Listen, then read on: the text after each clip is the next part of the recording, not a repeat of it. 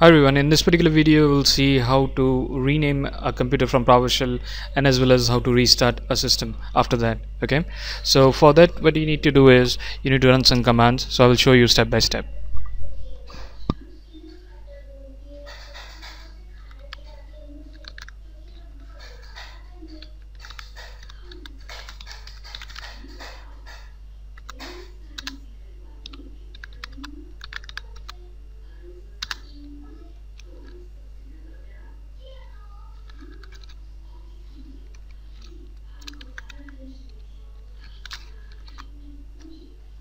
So you can see I've written a command called rename computer then hyphen new name. This is again a parameter, and then I'm defining a new name. Okay, so which is main dc.01. Okay, if I hit enter, so you can see warning, this will take effect after the restart. Okay, so this is a present system name, and now we have defined a new name. Okay, to restart, so we need to type a command called restart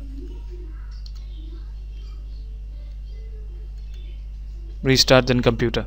Okay, you can hit tab and this will also autocomplete. Okay, and after we hit this and hit enter, the name will change. Okay, so after we'll see after the reboot the name get changed or not. Okay, so now you can see once I hit that particular command, so it triggers the restart.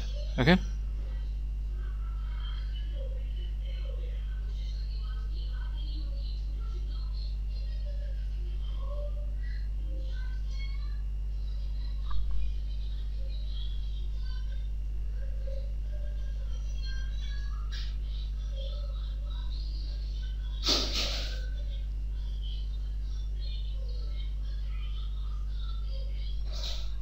system is now rebooted. Let me log in and check.